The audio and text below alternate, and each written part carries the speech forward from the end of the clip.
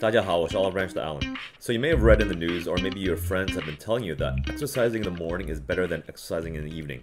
What does the science say? Is there any truth to that? Let's dive into the details and find out. There are actually many studies that actually show you that morning exercise routines are actually better for your health. But there are actually many studies that also show that exercising in the evening is better for your health. So the science actually points to nowhere.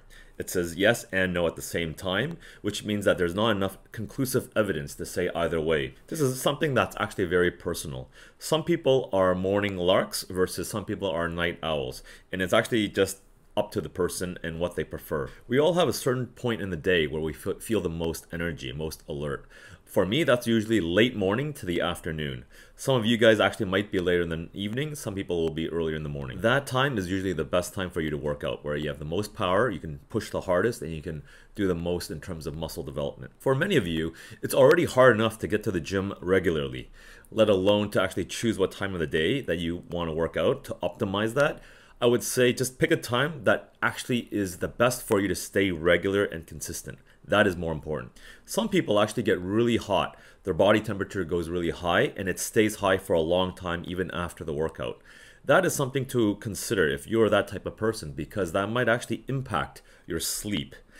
In my previous sleep video, I do talk about the importance of sleep, and if you have a high body temperature, that'll be a lot harder for you to fall asleep. So please prioritize sleep first. If you're planning to have a big meal after your workout, then you need to factor that in when you're choosing when to work out.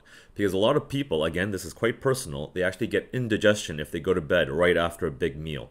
So if that is you, then you might need to do your workout earlier. Now, if you're worried that having so much food late at night actually will give you more fat, then I've done a previous study on a video on that, and the studies actually do not show that at all. So there's no science supporting that. So that should not be one of your factors.